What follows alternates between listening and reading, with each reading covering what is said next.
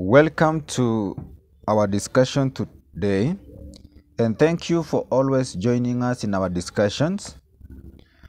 We are going to go through a question on trigonometry, and the question we have reads, given that cos theta is 2/3, find tan theta, leaving your answer in sad form. This is trigonometry where we deal with the three trigonometric ratios using SOHCAHTOA. That is, to get the sine of an angle, you take the opposite side, you divide by the hypotenuse. Cosine is adjacent over hypotenuse and tangent is opposite over adjacent.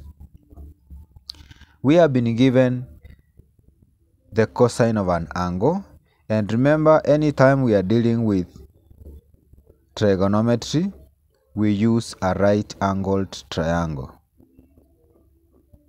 This is 90 degrees, and we are told the cosine of an angle, assuming we place our theta here, and if we have cos theta, cos is given by the adjacent over the hypotenuse.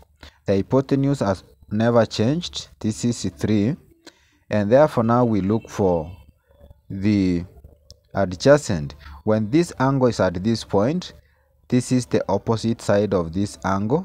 This becomes the adjacent. Hypotenuse will always remain the hypotenuse, and therefore this one is 2.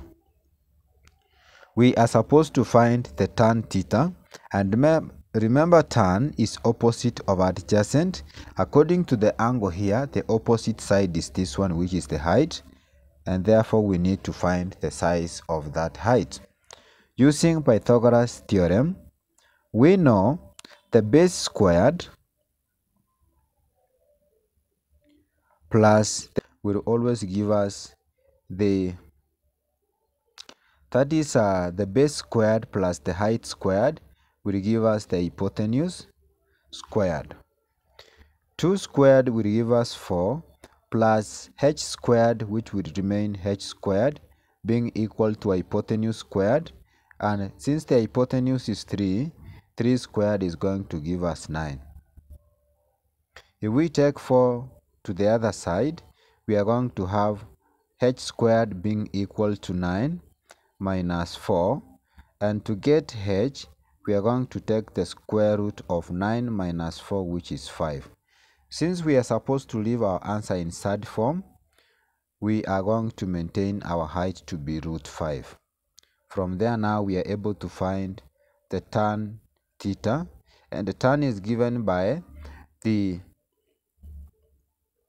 opposite over adjacent.